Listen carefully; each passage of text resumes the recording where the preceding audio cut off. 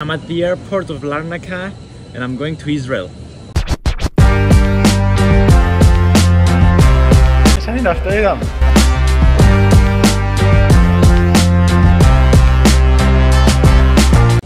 So first of all, I've had a team opportunity, a mountain bike team opportunity from SRT Schmidt Racing Team.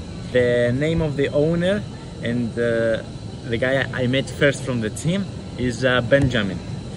Benjamin is an amazing guy from Israel, apparently going to visit right now. Finding a team has been a long dream. It's been years that I wanted someone to help out, show me a direction for mountain bike racing, and of course help a little bit economically. But the most important thing is that it's gonna be like we're gonna have a plan for the year. We know which races we're gonna race and we just go on. I can have training tips, people to train with sometimes. The other Israeli guys are amazing. I met a couple of them. So this is just amazing for me. The other thing is the urge to explore. As you probably already know, if you know me like more than a year, I love to go far away. I love to explore, and sometimes I don't have the sense of fear and the sense of risk. Sometimes it plays out for the good, sometimes it plays out for the bad. But I guess kind of cliche, but you only live once, so I might as well do everything, try.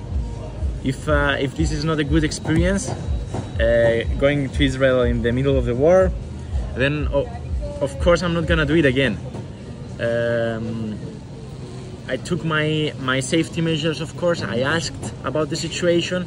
I talked a lot with the Israeli guys and other Israeli guys. So I had many opinions, and I came to the conclusion that it's of course it's quite out of the comfort zone, but I came to the conclusion that it's not the most irresponsible thing to do. So I will be in Israel from today, 20th of October, until 27th of October, when I'll be back. It's just a week, Sunday to Sunday. This video obviously will not be uploaded until I am in Israel.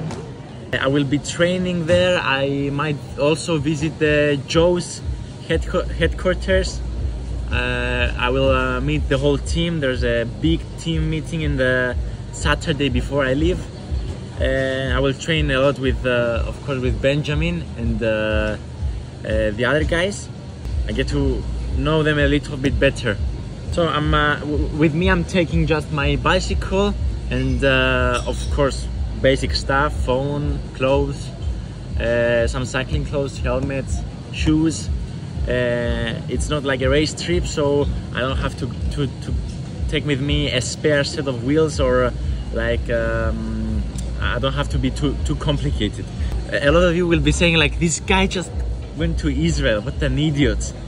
But I tell you, it's a lot more than that. I might not be able to explain what is the thing that's taking me to Israel now.